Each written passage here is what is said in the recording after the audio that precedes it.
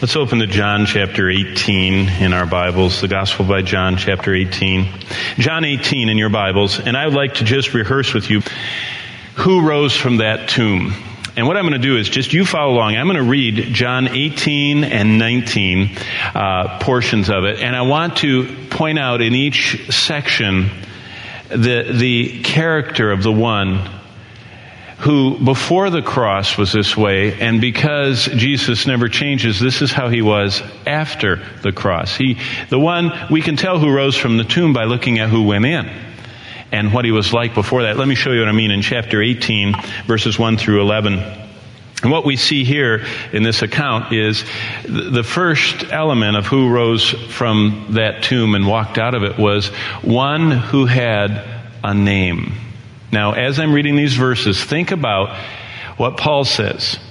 He says that Jesus has a name that's above every name, that at the name of Jesus, what will happen? Yeah. Every knee shall bow. We get a little foretaste of that in chapter 18. When he finished praying in the Garden of Gethsemane, Jesus left with his disciples and crossed the Kidron Valley. On the other side, there was an olive grove, and he and his disciples went into it. And so he had just finished that high priestly prayer. He's headed to Gethsemane. They walk over that little Kidron brook and go into that olive grove, and he and his disciples went into it. Now Judas, who betrayed him, knew the place, because Jesus had often met there with his disciples. So Judas came to the grove, guiding a detachment of soldiers and some officials from the chief priests and Pharisees. They were carrying torches, lanterns, and weapons. Jesus, knowing all that was going to happen to him, went out and asked them, "Who is it that you want?" Verse 5. "Jesus of Nazareth," they replied. "I am." He said, "I am." He said the name. And when he said the name, look what happens. And Judas the traitor was standing there with them. And so I assumed that was added to say that he likewise got the involuntary bowing that went on. But when Jesus said, "I am," they drew back and fell to the ground. Now, the question is, who has a name above all others that every knee shall bow before? Jesus Christ, the Lord. And he was declared to be the Son of God with power when he rose from the dead. So, in these verses, who was it that walked out of that tomb? One who had a name. Let's keep reading. Verse 10, Simon Peter, who had a sword, drew it and struck the high priest's servant, cutting off his right ear. The servant's name was Malchus. And this shows that John wrote much later, because he wouldn't have written this right after the fact. That would have been kind of like indicting Peter. You know, in Mark's gospel, which is earlier, it says, "And one drew a sword." John pegs him. It's Peter, okay? So it's interesting. You can tell the chronology of the gospels. Verse 11, Jesus commanded Peter, "Put away your sword. Shall I not drink the cup the Father has given me?" What a just amazing change from just prior to this, when Jesus was with strong crying and tears crying out and saying, "Father, take this cup." And so what we're going to see in this passage, keeping on down through it, is that Jesus, the one who had the name, also was the one who had no fear. Now that's hard for us to understand. No fear. Most humans live in kind of a rolling cloud of fears. When we're little, we're afraid of the dark. When we get a little older, we're afraid of speaking in front of people. We're a little older, we're afraid we'll never get a job. We get the job, we're afraid we're not going to be able to keep the job. We get a little older and we're afraid someone's going to take our money. We get a little older and we're afraid for our health. We get a little older and we're afraid of the grave. And we just live in this rolling cloud of fear. The one who stepped out of that tomb had no fear. Look at verse 12. The detachment of soldiers with its commander of the Jewish officials, arrested Jesus. They bound him, and they brought him first to Annas, who was the father of Caiaphas, the high priest that year. And Caiaphas was the one who advised the Jews it would be good if one man died for the people. Verse 15, Simon Peter and another disciple were following Jesus because the disciple was known to the high priest. He went in with Jesus into the high priest's courtyard, but Peter had to wait outside at the door. The other disciple who was known to the high priest came back and spoke to the girl on duty there and brought Peter in. And verse 17, you are not one of his disciples, are you? The girl at the door asked Peter. He replied, because of his fear, I am not. You notice the one who is facing the biggest danger is standing serenely, confidently, with such stature, that's Jesus, and the one who wasn't even in trouble is scared to death. It's such a picture of who Jesus is. Verse 18, it was cold, and the servants and the officials stood around a fire they had made to keep warm. Peter also was standing with them, warming himself. Meanwhile, the high priest questioned Jesus about his disciples and his teaching, and said, Jesus said, I've spoken openly in the world. I always taught in the synagogues at the temple where all the Jews came together. I said nothing in secret. Why question me? Ask those who heard me. Surely they know what I said. Verse 22, when Jesus said this, one of the officials nearby struck him in the face. Is this the way you answer the high priest? He demanded. If I said something wrong, Jesus replied, testify as to what was wrong. But if I spoke the truth, why did you strike me? Then Annas sent him still bound to Caiaphas, the high priest. Second indicator of who rose from that tomb on resurrection morn, one who had a name, and secondly, one who had no fear. Jesus walked confidently into the darkness. He walked with his own creatures that hated him, yet he walked in quietness and confidence. Who is absolutely fearless? Jesus Christ, the Lord, declared to be the Son of God with power by the resurrection from the dead. Continue reading in verse 25, because there's another element to identify who it was that rose from the dead. Not only the one with the name and the one with no fear, but also one who confidently possessed a perfect knowledge of the future. Watch as this unfolds. Verse 25, Simon Peter stood warming himself. He was asked, are you not one of his disciples? And he denied, says, I am not. Verse 26, one of the high priest's servants, a relative of the man whose ear Peter had cut off, challenged him. Didn't I see you with him in the olive grove? I saw my relative get his ear cut off. Verse 27, again Peter denied it. Now look at this. And at that moment, a rooster began to crow. Now, put that event with what Mark says. Listen to what Mark says in verse 27 of chapter 14. You don't have to turn there. I'll read it for you. Jesus said this, chapter 14, you will all fall away, Jesus told them, for it's written, I will strike the shepherd and the sheep will be scattered. But after I have risen, I will go ahead of you into Galilee. Peter declared, even if all fall away, I will not. Jesus answers, I tell you the truth.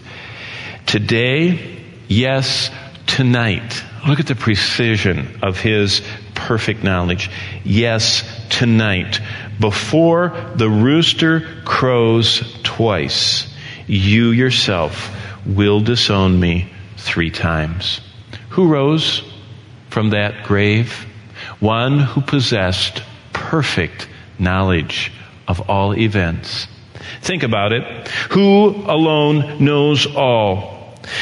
Everything Jesus said happened. And the only one who knows all is the one who came out of that tomb, Jesus Christ our Lord, declared to be the Son of God with power by the resurrection from the dead. Let's keep reading in verse 28 of John 18. And we're going to look at the one who possessed deity is the one who came out of that tomb. The Jews led Jesus from Caiaphas, verse 28, to the palace of the Roman governor. By now it was early morning. And to avoid ceremonial uncleanness, the Jews did not enter the palace. They wanted to be able to eat the Passover. So Pilate came out to them and asked, what charges are you bringing against this man? Verse 30, if he were not a criminal, they replied, we would not have handed him over to you. Pilate said, take him then yourselves and judge him by your own law. But we have no right to execute anyone, the Jews objected. This happened so that the words Jesus had spoken, indicating the kind of death he was going to die, would be fulfilled. Again, his perfect knowledge being reflected. Verse 33, Pilate then went back inside the palace, summoned Jesus, and asked him, "Are you the king of the Jews?" Verse 34, "Is that your own idea?" Jesus asked. "Or did others talk to you about me?" By the way, this is the only one that Jesus, in this final time, carried on any conversation with. Pilate. He was truly ministering to him at this time. And verse 35, "Am I a Jew?" Pilate replied. "It was your people and your chief priests to hand you over to me. What is it you've done?" Now look at this. Jesus said, "My kingdom is not of this world."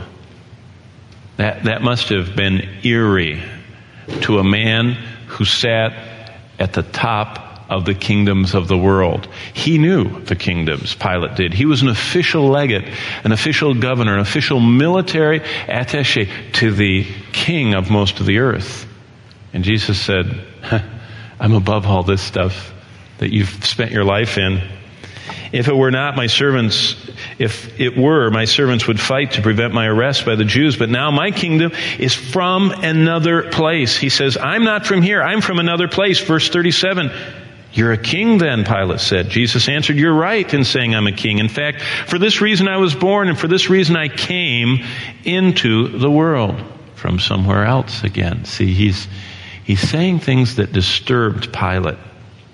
To testify to the truth. Everyone on the side of truth listens to me. Now, fast forward to verse 7 of the 19th chapter. Look down there. The Jews insisted, "We have a law, and according to that law, he must die, because he claimed to be the Son of God." Verse 8, when Pilate heard this, look what it says. He was even more afraid. Why? Because someone was there who was not of this world. And what it was one possessing deity. Did you know it is hard to be in the presence of God and not sense it? And what it did to the religious leaders was the same thing it did to them when they were in the temple and when they were in the precincts and the courtyards and the sacrifices. It hardened them. But momentarily being in the presence of God frightened Pilate. And it says, verse 9, he went back inside the palace. "Where did you come from?" he asked Jesus, but Jesus gave him no answer. Who was it that stepped from the tomb that day? One who possessed deity. Who alone is not from this world. Jesus Christ our Lord, declared to be the Son of God with power by the resurrection from the dead. Well, continue reading in verse 38 of chapter 18 with me. It says this, "What is truth?" Pilate said. With this he went out again to the Jews and said, and I'm going to underline these in your mind, "I find no basis for a charge against him."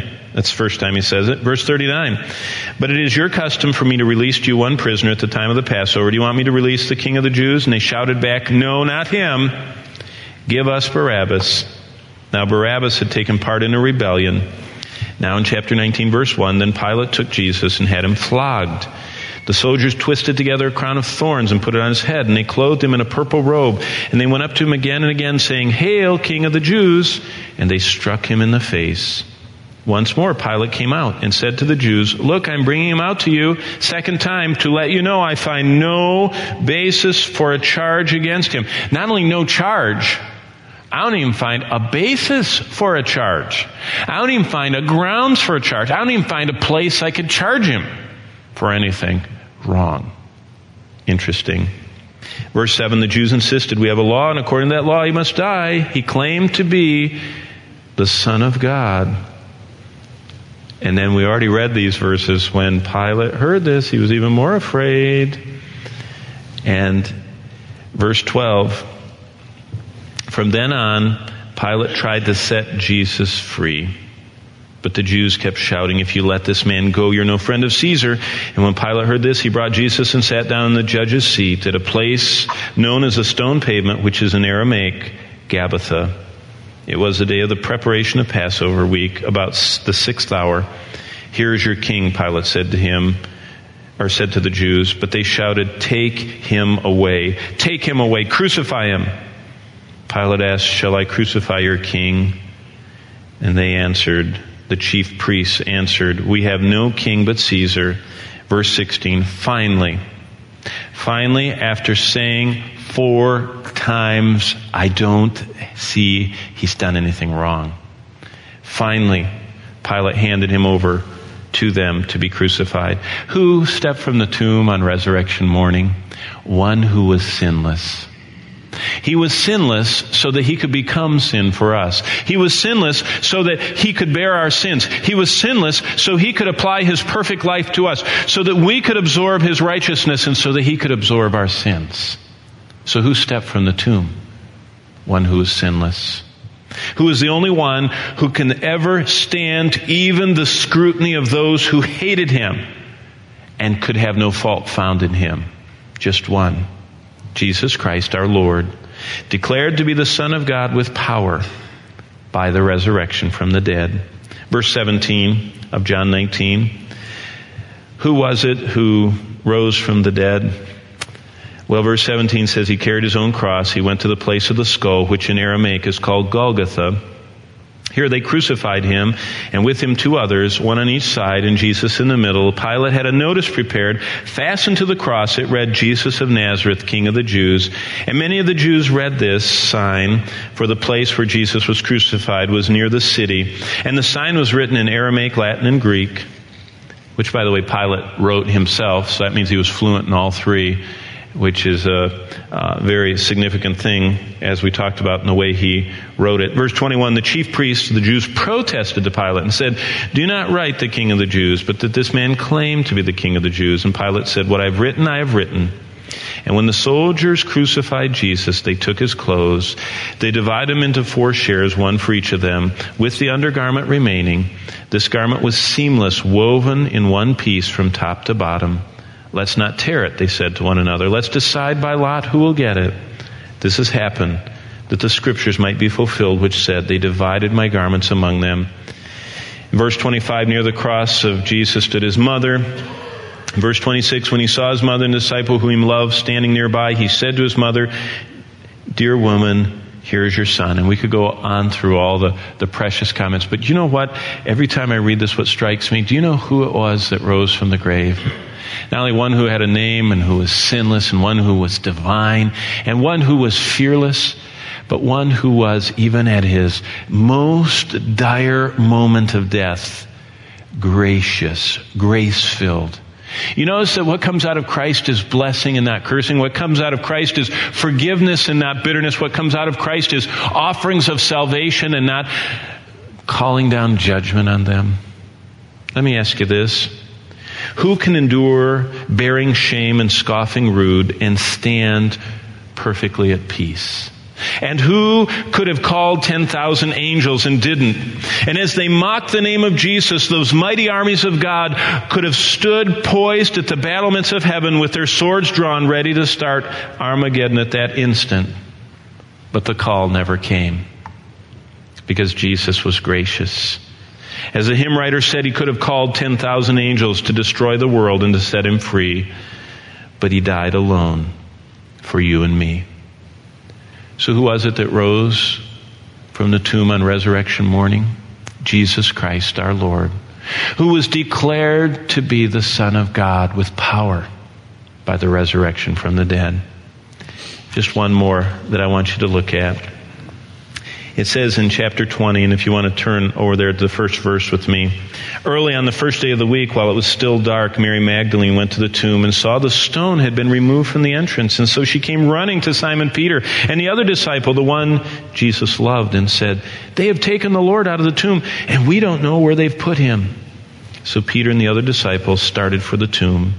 Both were running, but the other disciple outran Peter and reached the tomb first. And he bent over and looked in at the strips of cloth, and lying there, but did not go in. Verse 6, then Simon Peter, who was behind him, arrived and went in the tomb, and he saw the strips of linen lying there, as well as the burial cloth that had been around Jesus' head. The cloth was folded up by itself, separate from the linen. And finally the other disciple, who had reached the tomb first, also went inside. he saw and believed. Who rose from the tomb that day? One who was omnipotent.